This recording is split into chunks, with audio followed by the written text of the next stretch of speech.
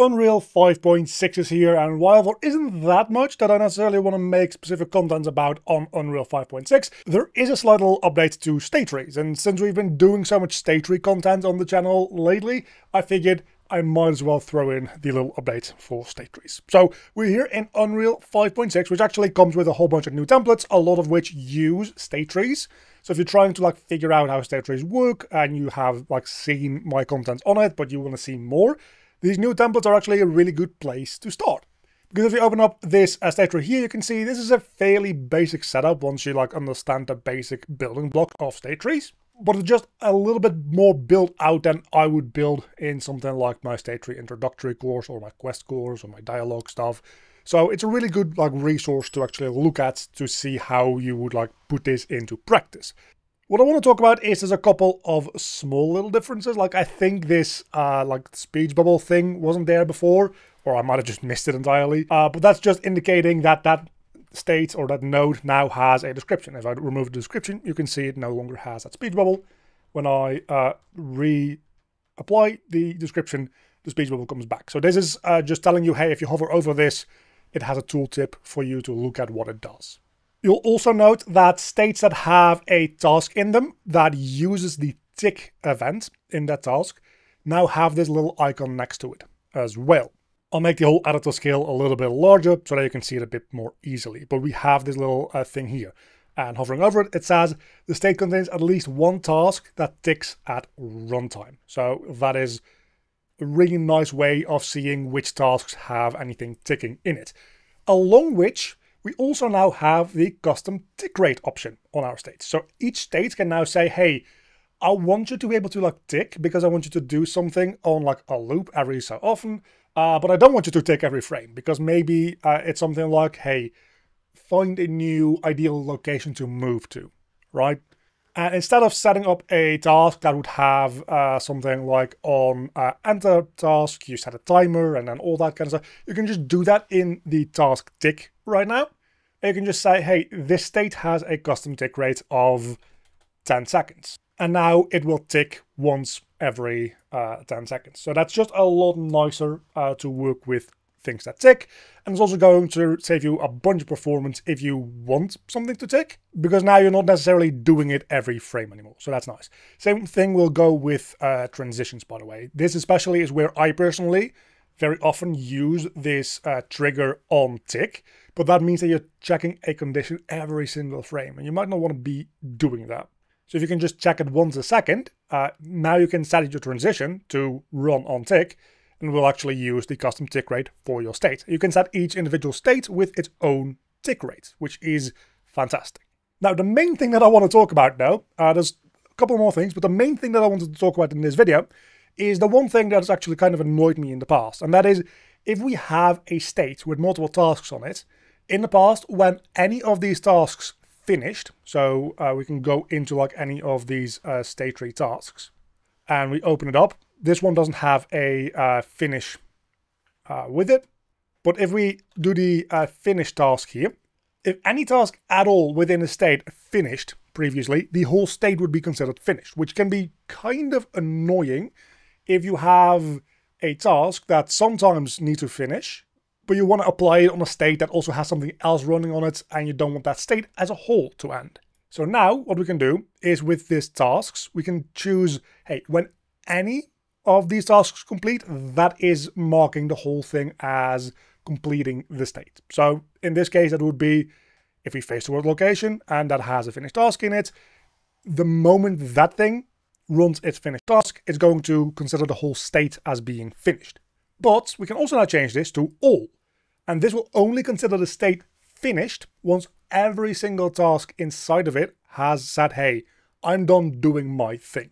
On top of that, every single individual task now has this thing where we can say, do you want to consider this for state completion? So maybe we still do want to set this to any, but I just don't want the speed completion to be able to trigger the end. But every other task in this still is able to trigger the end of this state. Just don't want this specific task to be able to trigger it as well. We now have a much finer grain control over the customizability on what tasks trigger a completion event for the state as a whole. This was something that was desperately needed, and now we have it. Along with all that, let's actually make a quick little task for this to show this off. We now also have the capability of setting up delegates to do with state tree tasks, which means that we can now have tasks listening out for things to happen on other tasks very easily. So if I make a new blueprint class and we make that a state tree task, blueprint base, we'll call this test task real quick and open that up, make a variable. If we type in delegates, we can make a state tree delegate dispatcher and a state tree delegate listener. So this is a variable that will be sending the signal. So this will be kind of like the event dispatcher. And this will be the thing that can hook up to a dispatcher from another state or from another task that will listen to that dispatcher. So let's just make two variables here, call this dispatcher, and then make one that we'll call listener. In this case, we're going to be setting these up both on the same thing. Obviously, realistically, you will probably have dispatchers on some of your tasks and listeners on other of your tasks, and then you can hook them up however you see fit, honestly.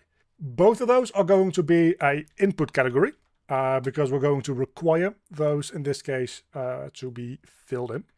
And the listener, do make sure to make that a delegate listener, right? So if we pull this into our event graph, we should be able to broadcast our delegate. Now, due to the way that this is set up, instead of using like normal delegates with like the event dispatcher system that Unreal already has, because exposing an event dispatcher as a variable is not supported, apparently. So they're working around with these structs. It seems like we're not going to be able to send through data with this.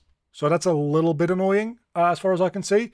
Obviously, the workaround to that would be before you do this, you set some piece of data on your parameters somewhere, and then the other thing that's listening to it can then also grab that data from the parameter. And that way you can kind of like send through data with extra steps anyway. But we can broadcast this delegate however we want. And then if we have a listener, so let's say we have, this is two different events again. Doesn't make a lot of sense to put it on the same blueprint, but let's say we have this on like enter state, and we can make this like is listener or something like that for a bool.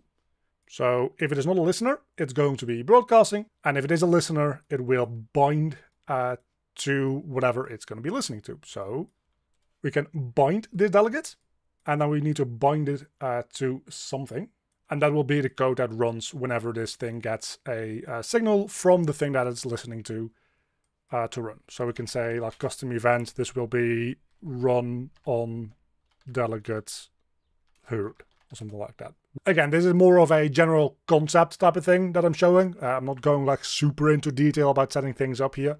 I just want to show you, hey, Unreal 5.6 is still, in fact, developing state trees, and they are getting better and better with every version. So this is how you can use these variables, how you actually put those into practice. That's obviously up to you yourself. But now that we have this task, we can go back into like any random state tree. Let's say when we go into like the melee state or whatever, we can add in our new, that's a property, our new task. So let's add in a task and add in our test task that I made. And here you can see we have this listener and this dispatcher. So if I make on like dead, if I also make a new task of type test task. So now you can see if I click on this, it doesn't have anything for me to bind to. And that is because this can only bind to things that are guaranteed to exist when this thing exists, which means that it can only bind to tasks above itself, because this works in a linear one thing at a time way, or on tasks that are directly its parents. So we have one here on the dead state.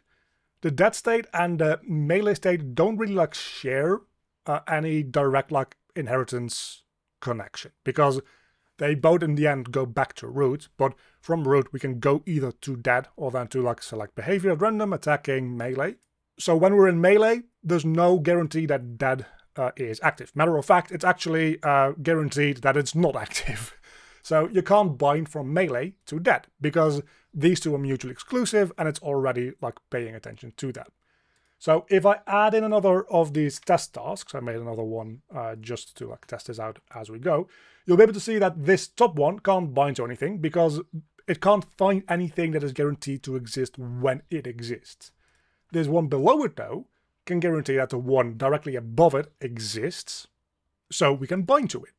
In a similar fashion, if we go to this select behaviors at random, we can make a task on here, our test task, and this one won't be able to bind that to anything, but now if I go back to my melee, this should now be able to bind to the thing on select behaviors at random, because by the time melee exists, its parent state, in this case the parent of its parent, obviously will also exist. So let's test that theory. We can now see we can select that test task. And this one will now have the two options. The one on top of it in this state, and the one in one of its parent states. So this is honestly, together with the fact that we can now filter specific tasks on finishing the state or not, and checking, hey, do we want any of these to be able to finish the state, or do we need all of them to finish the state? Those two things are some huge improvements to the way state trees work. And a very big thank you to all my Patreons. You can see them on screen right now. If you want to help support the channel or get any of the project files in any of my tutorials, there's a link down below to the Patreon page to support me, or alternatively as a YouTube member. And of course, an extra massive thank you to my Cave Digger tier supporters, Sergey Thomas, Mauricio Farias, and my Cave Student tier supporters, Oiku and Earl Monsville Urno.